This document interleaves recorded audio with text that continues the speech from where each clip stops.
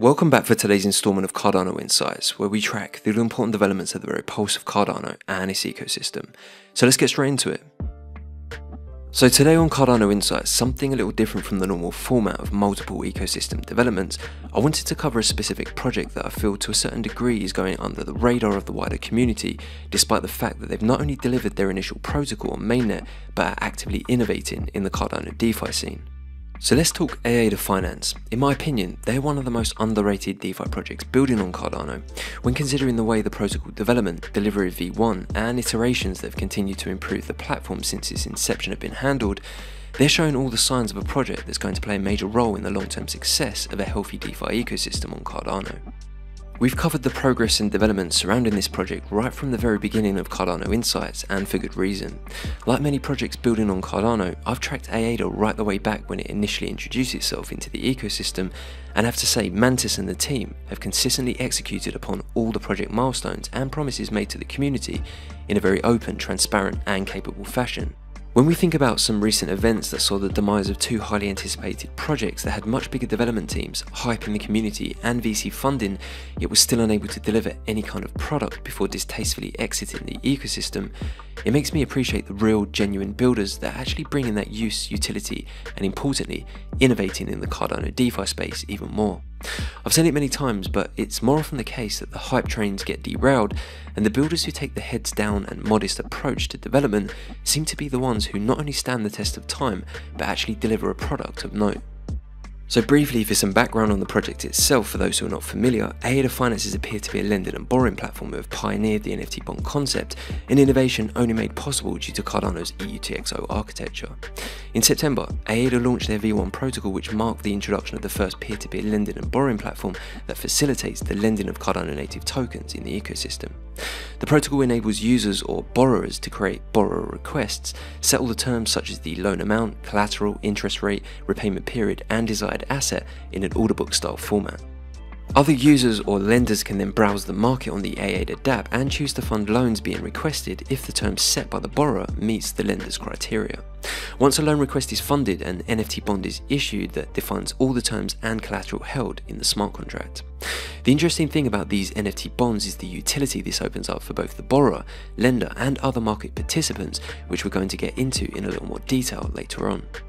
But back to the loans. In short, once a loan is issued, if the borrower returns the loan within the time period agreed, using the NFT bond, they will reclaim the collateral, pay the interest defined, and the liquidity provider or lender receives both the interest and original loan amount, all of which is handled automatically by the smart contract. In the event a borrower has taken a loan but fails to return within the agreed period, the loan provider can simply liquidate the loan, receiving the locked collateral in the smart contract, in effect recouping the value lost in the initial loan.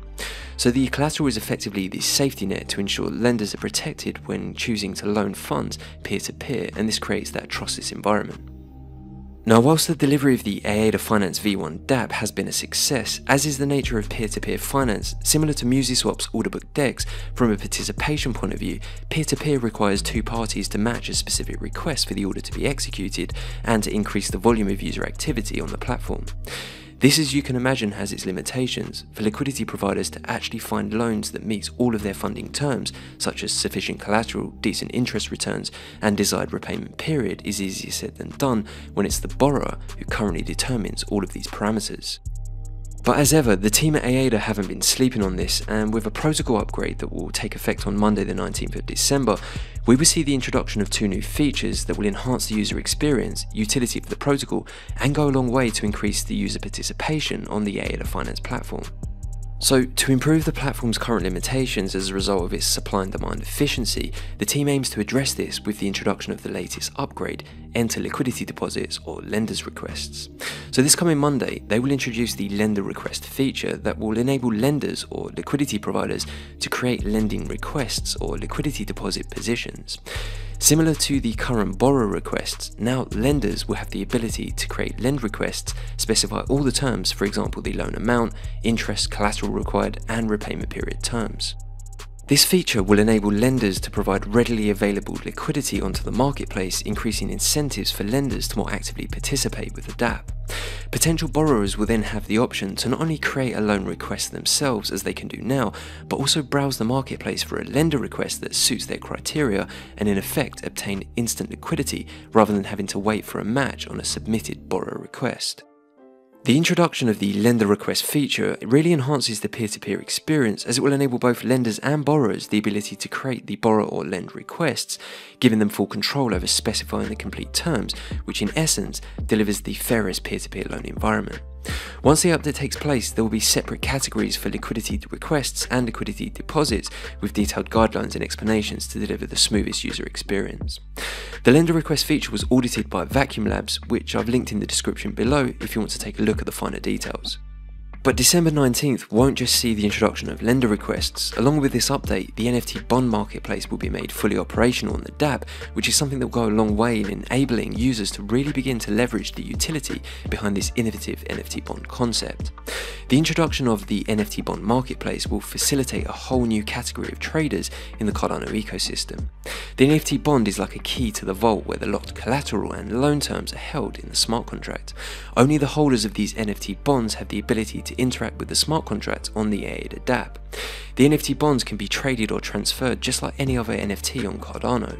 So with this in mind, the value held within these loan bonds are redeemable by anyone who holds the NFT bond, provides it to the dApp and fulfills the loan conditions set out in the initial creation. The emergence of the secondary NFT bond marketplace provides great opportunity for borrowers prior to liquidation to minimise the damage of personal insolvency, for lenders prior to the loan terms finishing, and arbitragers to buy out bad debts at nominal prices for profit by acquiring the loan bonds to then in turn meet the loan conditions and acquire the collateral deposits held within. For example, if a borrower prior to liquidation is aware that for whatever reason they're going to be unable to repay the loan and recoup their collateral, the NFT bond can be listed on JPEG's store and sold to recoup some of the value rather than losing the entire collateral. Borrowers now have an option to trade the bond and limit the damage. The new bondholder can then fulfill the loan terms and will receive the full collateral in return, profiting from the initial trade. In a similar respect, a lender who say has provided a loan but before the term is up for whatever reason needs the tokens or value returned, they can also sell the NFT bond, which then provides the ownership to a new holder who will see out the loan term and redeem the value once the borrower returns the funds or is liquidated. So this new feature will give a practical utility to the NFT bonds while minimizing the loss ratio for insolvent debtors that are using the platform. All NFT bond listings will be scraped and displayed within the AADA Finance dApp, creating a dedicated marketplace for users to browse the loan bonds available, view all the specifics surrounding each individual loan, and in turn purchase the bond. I've mentioned many times in previous coverage how the NFT bond concept, which is unique to Cardano, has great potential to add a new and innovative marketplace to our ecosystem. By incorporating a dedicated marketplace within the AADA dApp, who have pioneered this concept, is the first step to really gain traction here and bring the bond market to life. I'm fully expecting now that AADA will be introducing this marketplace where the bonds can be verified, browsed and obtained all within their platform, then in turn this is likely to have a very positive effects on users actually engaging in this type of trading activity. So the introduction of lenders requests and the integrated NFT bond marketplace will signify the final pieces of the V1 development for 2022, but the evolution of AADA Finance is set to continue throughout 2023. AADA Finance, as specified in their original development roadmap and communicated consistently by the team, intends to ultimately deliver pooled lending to the protocol, which in contrast to peer-to-peer enables instant loans through liquidity pools and provides users the ability to act as liquidity providers to those pools to earn yield based on participation levels. What I really admire about AADA's approach is rather than taking a lengthy development route with a focus solely on pooled lending, which from a market perspective is by far the more attractive product, they've been able to bring peer-to-peer lending to Cardano and in addition introduce the NFT bond concept, which has in turn delivered further utility to the Cardano ecosystem all before their final product has been released. There's a lot to be said about having a working protocol with active users and to use this as the platform to build upon, an approach that I think could well pay dividends in the future, not only from the experience the team has gained through building and deploying on Cardano, but also the fact that as a result, they've already proved in real time their ability to develop and deliver a secure, efficient protocol and valuable use case. This momentum can now be carried through as they continue to evolve V1, which from my understanding will be delivered in an iterative approach, where rather than a full development and launch of the V2 protocol in one action, the development of V2 will be carried out in stages. The protocol will receive a number of updates that will step by step incorporate pooled lending alongside their peer-to-peer lending in almost a hybrid model, offering the best of both worlds and retaining their innovative NFT-born concept throughout. Now, aside from these new feature updates that are very soon to arrive in the dApp, AADA Finance also has some interesting governance proposals that have just recently been voted upon in the AADA DAO forum. Any member of the AADA community is able to use the DAO forum to create discussions and submit proposals that can reshape and improve the AADA Finance protocol.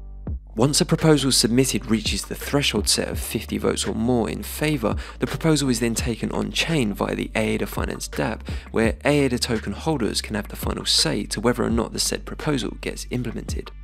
We've discussed numerous proposals and votes on previous episodes, but I wanted to share with you some of the recent proposals that have just passed the initial stage, and if implemented, will no doubt go a long way in improving the protocol and AADA token utility further.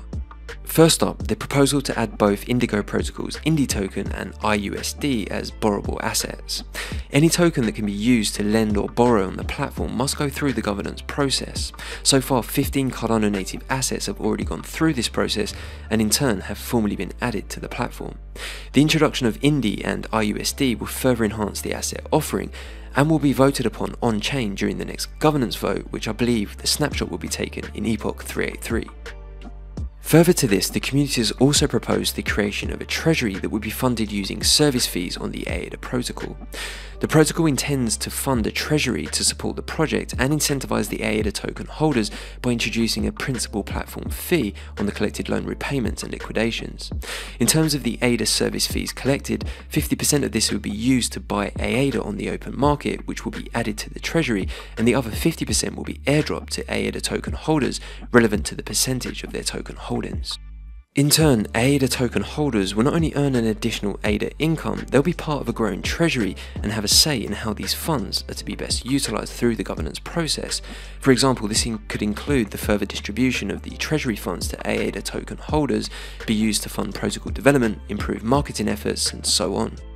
In addition, the community has also proposed the implementation of an AADA buyback mechanism, which has also recently passed the initial stage and will be moved to on-chain voting. Introducing a buyback mechanism will give the AADA token a more sustainable utility. The solution aims to tackle downward pressure that reduces the token retention rate. The overall procedure will in effect use the locked AADA held in the platform smart contracts to delegate to a stake pool. The collected AADA rewards will then be used to buy AADA through an AMM DEX platform, and the accumulated AADA will be stored in the protocol's treasury wallet, which again can be utilized by the AADA community through the governance process. All these proposals have come as a result of an engaged community who intend on seeing the growth and development of the AADA protocol continue in a sustainable, rewarding, and decentralized manner. So if you're an AADA token holder, be sure to stay locked into the project's socials to be notified when the on-chain voting goes live, so you can have your say in the ongoing development and governance decisions. I've also linked a helpful article and video from the team on the lender request implementation, the project's main documents hub if you wanted to carry out some further research, and the main AADA Finance dApp link for you to explore the platform further, all in the description below. So that's it for today's installment of Cardano Insights, as we keep track of the developments and continue to spread those positive Cardano vibes. If you found value in the content and, like me, want to see the evolution of the Cardano DeFi scene set the standard industry-wide, then please be sure to comment, share, like, subscribe, and hit that notification bell, which is the best way you can help support the channel. We'll be back soon with your Cardano roundups, but until then, thanks for watching, have a great day, and as always, keep it Cardano.